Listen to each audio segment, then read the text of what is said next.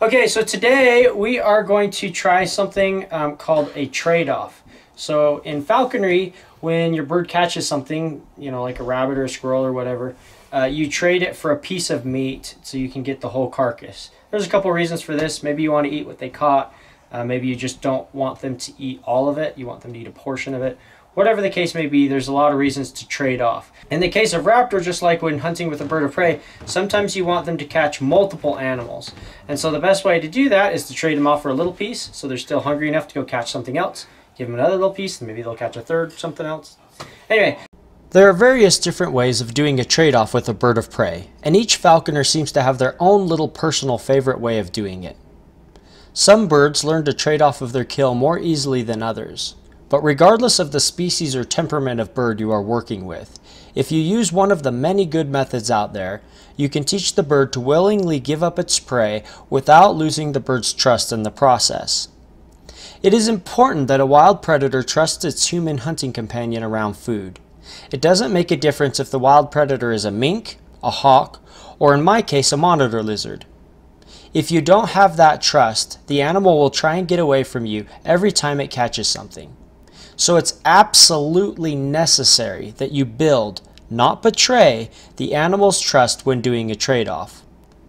I foresee the most difficult part of doing a trade-off with a monitor lizard, when compared to working with birds of prey, is the fact that monitors hold their prey with their mouth, not with their feet the way hawks and falcons do. So I won't be able to use the simple out of sight, out of mind trick that you see falconers doing here. But despite that obvious difference and potential difficulty, I feel that if I carefully do things just right, I can get my monitor lizard raptor to do a trade-off while still retaining the trust and relationship I have spent time building over the last couple months. So that's the idea, and we're going to start training him that concept today. So we're going to start out by getting him out. Thank you. So I'm going to give him a little chunk of something to eat here to kind of whet his appetite. Since this is his first time doing this, I don't want him to be too hungry. He'll be a little too anxious to eat what he catches here. So we're going to give him this dubia here to kind of make sure he's not ravenous, which these guys are always ravenous. That's why we got an Argus monitor, because of their ravenous appetite.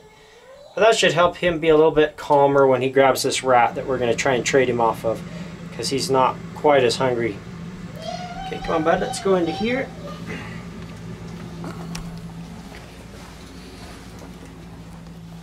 Okay, let me go run out and see if I can find a smaller one.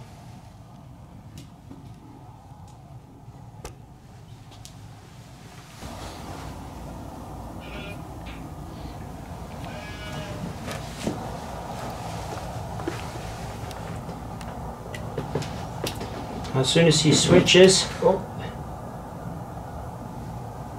there you go. I just want to make in real quick when he releases for a second to try and get a better grip to swallow, which is pretty common.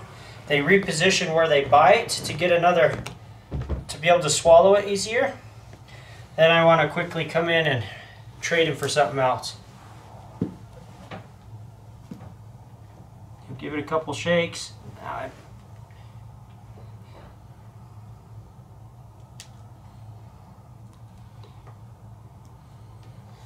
I want to try and get in before he gets to that point where he's got the head and he's trying to swallow it. We want to make sure we're not making him feel like we're going to take it from him either. Because if he feels like we're going to take it from him, then he won't trust us. He'll want to take it other places. And you'll see this is pretty big for him to try and swallow. It's possible. We want it small enough that he can consider it possible. Yeah, we missed our little easy moment there. Let's see if we can kind of get him to reposition and let it go for a second. Yeah, he's got it down too far. You might be able to swallow it. Yeah, I needed one just a little bigger than this.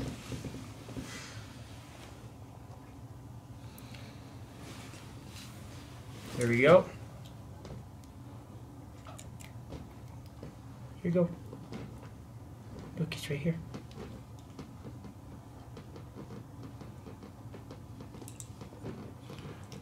There you go, good job.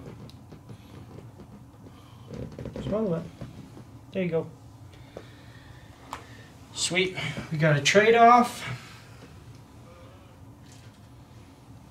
And let's do one more.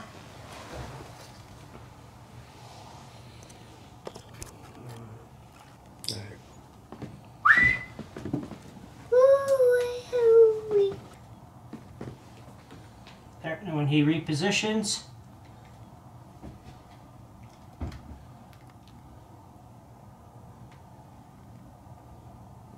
there we go. As soon as he repositions, we want to be in there to give him the other piece. And eventually, we'll want to work to the point where we can get him to release it once he's got a hold of it. But for now, we just kind of wait for him to release on his own, to reposition it, to try and swallow. And then we give him a chunk of meat. Good job, little man. Good job, little man.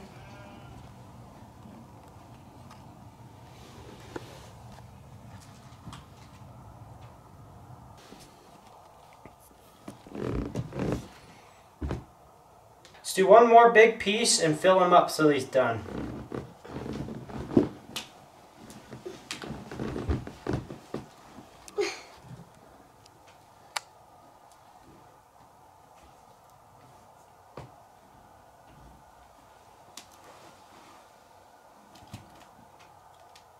Look, I got this scrumptious little swallowable size. Look at that gooiness.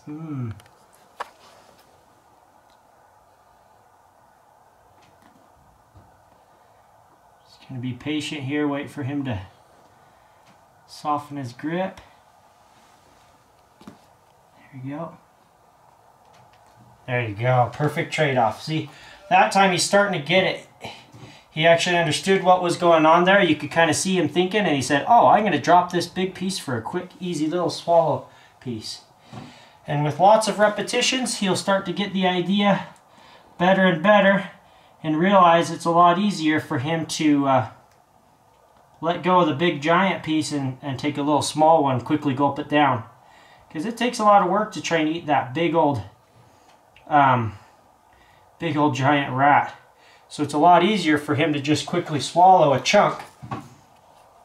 And you can see he's starting to realize the process. He's starting to understand, hey, if I drop this big old thing I got, this guy will give me a manageable piece that I can gulp down. So he's starting to get the idea. Good job, Mr. Raptor. Good job, little man. Let's go put you back in your home. Good job, Mr. Raptor. Get up there and warm up, digest your meal. Good job. So a lot of people have questioned the intelligence of a monitor lizard. Are they smart enough to learn things like that? That's pretty complicated. He's already got food. He needs to let go of the food in order to get another piece of food. I mean, that's kind of a complicated process or concept. I mean, my gosh, third try, first time ever, dropped it and took the piece I was handing, or was it maybe it was the fourth try? But anyway, third or fourth try, and he got it. So they're pretty smart little animals. In my opinion, I think they're comparable to certain species of birds of prey. I sometimes wonder if he's not smarter than some of the accipiters, to be honest.